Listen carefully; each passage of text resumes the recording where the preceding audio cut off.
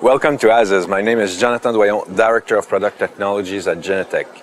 For this event, we have a couple of new features we're presenting in Security Center. One of them is called Plan Manager, which is our advanced mapping solution for Security Center. So today we'll be giving you a quick presentation of that feature and also a new concept that we introduced called Immersive Map that's also an add-on to Security Center.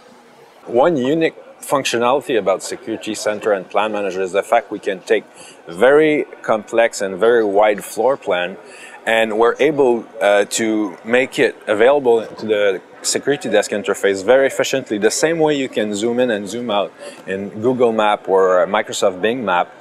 We're doing the same thing but with vector-based floor plans, so I'll give you a quick demo of that.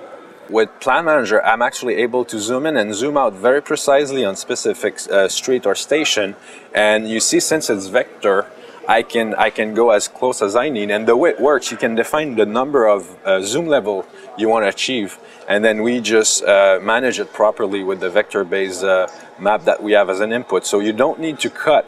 If you have a raster-based system, you'll need to cut your map.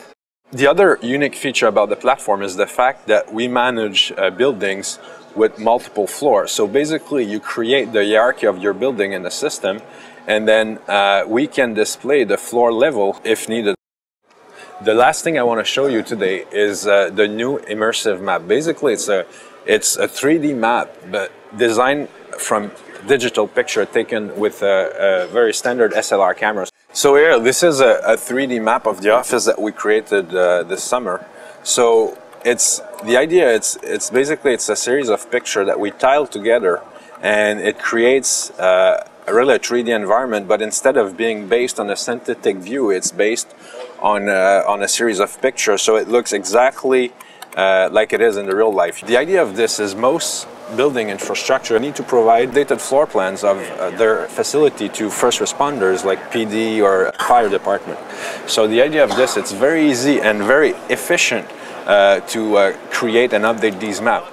So really the goal of these two functionalities that we demonstrate today is really to make Security Center more efficient in case of emergency.